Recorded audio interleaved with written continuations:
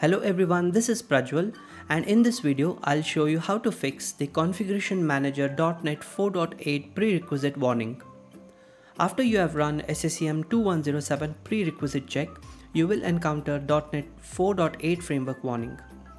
During the Configuration Manager setup, if the site systems have .NET framework version earlier than 4.6.2, you will see a prerequisite check warning related to .NET framework version.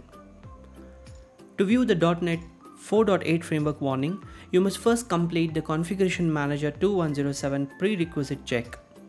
First, let me show you the exact warning that you see after Configuration Manager 2107 prerequisite check. In the SCCM console, go to Monitoring, Overview, Updates and Servicing Status. Right-click Configuration Manager 2107 Update and click Show Status.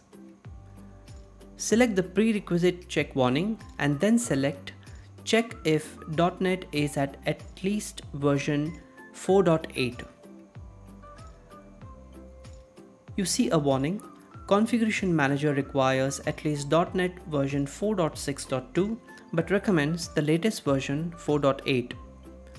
A later version of Configuration Manager will require .NET version 4.8. To minimize disruption, before you run Configuration Manager setup, update .NET and restart the system. You will see the same prerequisite warning when you check the Config Manager prerequisite log file. So why do you see the SCCM .NET 4.8 prerequisite warning? The answer is Configuration Manager 2107 adds a new prerequisite check where it requires at least .NET version 4.6.2 but recommends the latest version 4.8. This warning is fixed after you install the .NET Framework 4.8.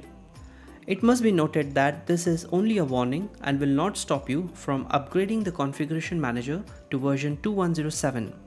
However, Microsoft clearly states that you must update the .NET Framework to version 4.8 so that you don't encounter this warning when you install the next release, which will be SCCM 2111.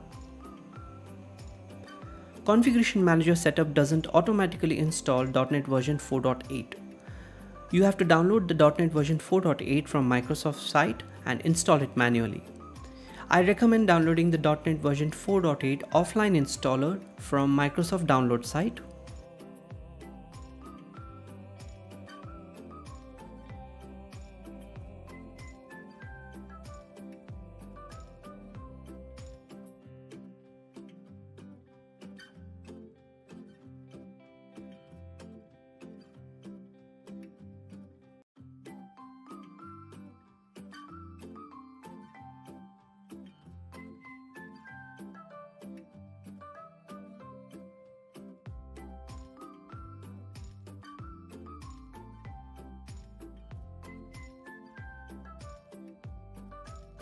To fix the .NET 4.8 prerequisite warning, run the .NET version 4.8 offline installer as administrator on your site server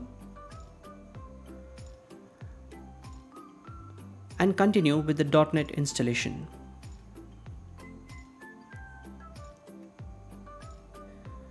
The Microsoft .NET Framework 4.8 has been installed. You must restart the server after the .NET 4.8 installation. Run the SCCM 2107 update prerequisite check again.